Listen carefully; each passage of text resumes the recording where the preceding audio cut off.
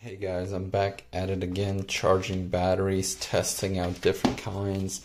So for today's test, I decided that I was going to test the Eneloops versus I think these are the Amazon ones.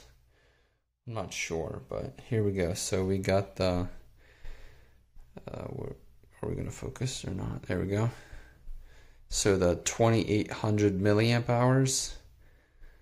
These are the nickel metal, and then comparing it to the blue Eneloops, which are, let's see if they have a capacity. Here we go. So 1900 milliamp hours.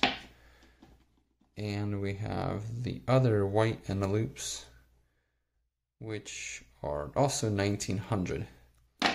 So for this test, what I'm going to do is I'm going to load up 4 in each one, and these are still charging, so the video is going to be cut, but I'm going to charge all 3 different kinds and 4 at a time. That way we can kind of get the average, and we will see how good they are and if the Eneloops are worth paying the premium price for the 1900 milliamps, and if they are 1900, or are the cheaper ones more worth the money because they're cheaper and you get more milliamp hours.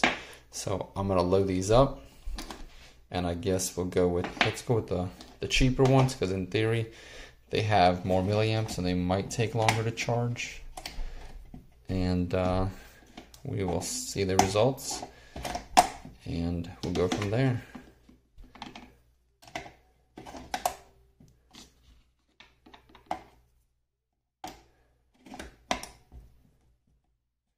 Alright, so I'm just going to unplug the power, plug it back in. That way we can get them all synced at the same time.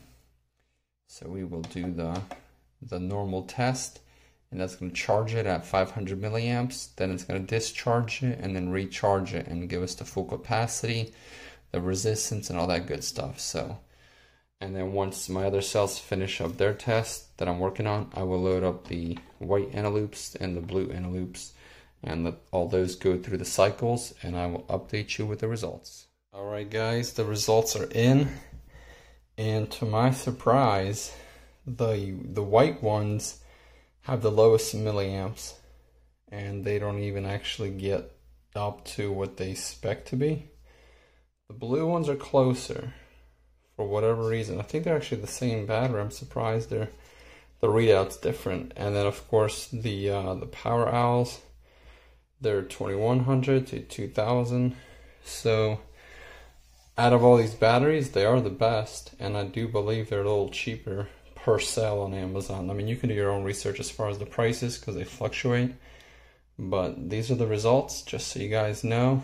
So advertised 2800, definitely not 2800, but still 2000, which are almost comparable, a little better than the actual Eneloop brands. So thanks for watching. And if you have any questions, just throw it down below in the comments.